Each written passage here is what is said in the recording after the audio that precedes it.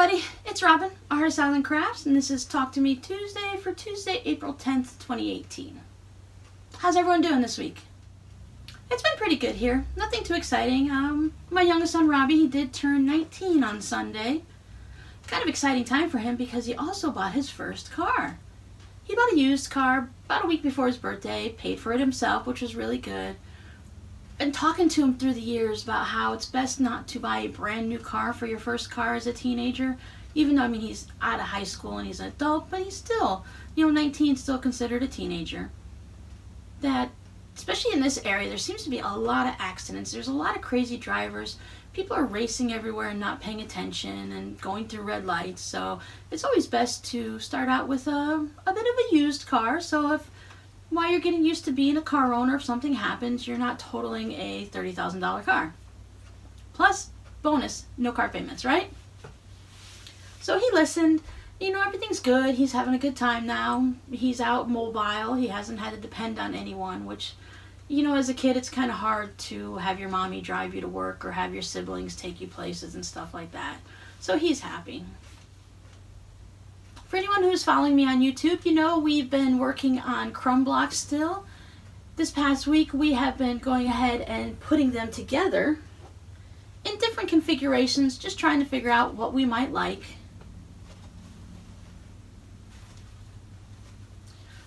We learned pretty quick what we don't like and some of the things that we do like. I kind of like this one. Not a fan favorite. The zigzag is very, very chevron popular. Everyone loves this. It's always a favorite. Anytime, there was always a lot of quilt-alongs I saw in the past. I joined and made several of these chevrons using half square triangles. 4-patch. Not a favorite, but I think most of the problem I have is I don't like this peach polka dot, and they just happen to be on the outside of the squares, and when I stitch them together, that's where they ended up, and we don't really care for it much. Put it together with some squares. And then we tested out different widths of sashing. Popular vote is we all like the narrower sashing, the 1.5 inches versus the 2.5 inches before you stitch it in. But I think my favorite is still, I'm really surprised. I like just sticking them all together and seeing how they look out like this. I've decided I have a large window behind you guys. It's probably a good half of my wall. I think it's like 56 inches or 63 inches wide. I'm going to make a curtain. I'm just going to stitch all these together, and I'm just going to put a piece of fabric on the back with no batting, and I'm going to let the sun shine through the window. Now that's going to be fine for during the winter and stuff, but I will have to put a heat blocking curtain behind it during the summer because it gets awfully hot in here in the Florida sun. So once again, I've been having a week where I haven't, other than this type of sewing, I haven't really been wanting to do any sewing. I've been wanting to do a lot of hand stitching.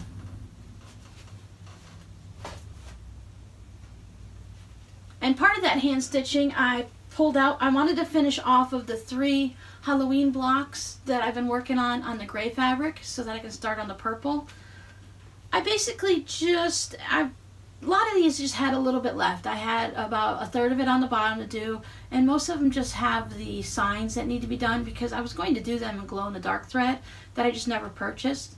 So I'm down on my last sign on the first block, so it's getting close. I've spent a lot of time just sitting down, relaxing, and working with this. This was very enjoyable.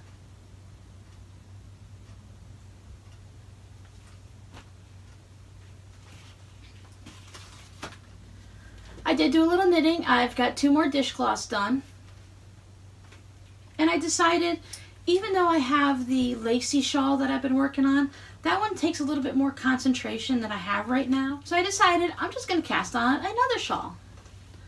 This one is called Stormy Sky Shawl, and it is by Very Well Prepared Today. This is by Life is Cozy, and I'll put a link down below to the Ravelry pattern page. But it's still a lace shawl, but this time the lace is only on one side. It's just basic simple yarn overs and knit 2 together. and it's forming, even though I'm using a worsted weight yarn instead of the sock weight yarn that it calls for, it's got a nice stretch to it. So this is going to make a nice shawl. What it's doing is you start in the beginning at this little tiny point and you just keep knitting and knitting until it gets a nice wide one. So I guess it's going to be like a diamond. I had this gray and white, this light gray and white yarn. That's what it's called, yarn. And I thought that would work good with the Stormy Skies. Plus I've had this in my stash for a while and I just need to get rid of it. I need to use it up. They say it's going to need more yardage than what I have here, so I also have a darker gray that I thought as Stormy Skies, and it goes with the gray. So if it gradually gets darker towards the end, then that'll be okay. But I like the light gray and the white the best, so I wanted to make sure I used all of that first before I added this one in. But this is a great before bed shawl. Just put a couple of rows onto it, and it's growing pretty quick.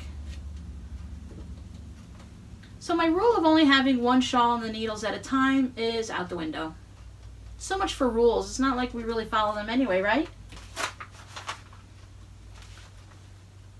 So that's about it on the main things I've been working on. Like I said, for me, it's just been a sit down and relax, slow kind of week. I didn't want to really do too much.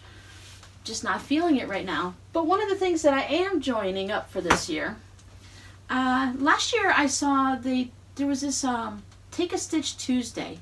It's where every Tuesday this one blog would teach you a new stitch. It's the Zentangle blog. Once again, I'll put a link down below on YouTube for you. And she would teach you a new stitch every Tuesday, and then you would go ahead and put it into a project or into a practice piece. And at the end of the year, you'll have learned 52 new stitches, and you'll have some type of a freeform art project. Some people are actually making pictures and stuff, but I thought for my first time doing it this year, she's actually been doing it since 2007. That's 11 years. That's a lot of stitches.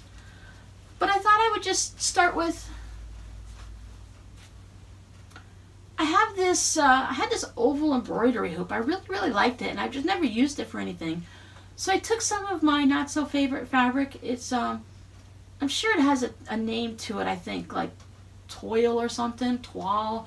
But it's a white fabric with a blueprint on it. It's got houses and trees and stuff. I just went ahead and put two pieces back to back and popped it in my hoop. And I'm just going to randomly put my stitches all over this and practice it. But what I did do is I have an outline of the word believe. I've always liked the way this was written. I printed it off the line somewhere from a free handwriting thing. So I thought I would do some special stitches in believe and then just add all the stitches around it. And the fact that this is on a blue fabric that I'm not really a fan of won't matter, because when it's done, this entire thing will be covered with stitches. I'll probably add some beads to it too, just because I like to do beadwork. But while looking for this again this year, I am a little behind. It started in January, I think, so I just have to catch up. It's not going to be that big of a deal. It's only one stitch a week, and I'll be caught up in no time if I do 2 or 3 at a time. But then I also found a button a day, because I thought it was stitch a day when I looked it up. So I found it, and it's, like I said, it's Take a Stitch Tuesday. But they also had one where this one lady was just adding a button a day and some embroidery stitches to a hoop. So I got my large round quilting hoop out, and this one I wrote love on in my handwriting. So I don't know, I felt like it would be nice to have a word in the center and then work around it. And on this one, you just add a button a day and then some embroidery stitches to fill in. So at the end of it, you know, you have 365 buttons on this round circle, and you have a really fun art piece to put in your craft room. It was just a blog post. I'll put the link down below for that also, but it's basically just this is what I did last year. This is how you can do it. There's no guidelines. She doesn't show you which stitches she uses or anything, but I thought I could always take stitches from here and add it to here if I want. I know a lot of embroidery stitches, so even just putting buttons on and having some fun on this will be great, because once again, I can use up my button stash. I have a lot of embroidery thread and a lot of beads. I've always liked working with embroidery stitches and beadwork and stuff like that, so I think this is going to be really fun. Plus, I have a lot of these really huge buttons that I have no use for. They came in a multi-pack of crafting buttons, So I figured I'll just scatter some big ones around. I'd already put this black one on, but I think I might want to section this off and maybe have different colors. I don't want it to read as a rainbow, but I don't know. Even if I have to take this one off, maybe I'll designate it like a color wheel. That would be fun because I need to learn my color wheel a little bit better anyways, and this would be a good way to practice it. These aren't new, but I haven't worked on any of my stars this week, but I did want to say thank you to everyone for all the helpful hints and opinions and thoughts about how I can take care of my stars so they won't fall apart. Going into this, I kind of knew I was going to have to add some support stitches into it and restitch some of them. Of course I was trying to avoid that, but I didn't want to do a lot of quilting in the stars. That wasn't my plan. I wanted to do more of my quilting in the black so the stars popped out more. So I think I'm going to have to follow everyone's advice that said to go ahead and add some more stitches to them, because I really don't want it to come out of the wash and have to try to fix it later after it's already turned into a quilt.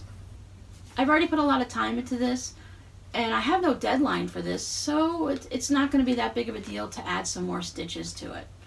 It just gets me, I get to play with the fabric for a little bit longer then, right? So that's it for me this week. My plans for next week, I'm going to be working on these. I don't know how much you're going to notice progress on them. I mean, they're empty now, so you'll see something. I'm not sure how much I'll get actually put into them.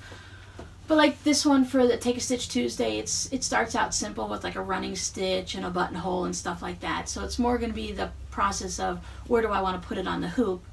And for me, it should be pretty simple. I'll just throw it on there. I'm not looking for a design, so that should be simple. So I'm going to work on that. I'm going to be adding some buttons, and I'm going to be working on my Halloween embroidery so I can get that turned into a wall hanging so I can start on the purple version. Alright, I hope everyone's been having a great week. I hope you're getting some crafty things done and that your weather has been improving now that hopefully you're officially into spring and the snow is melting and the sun is getting warmer.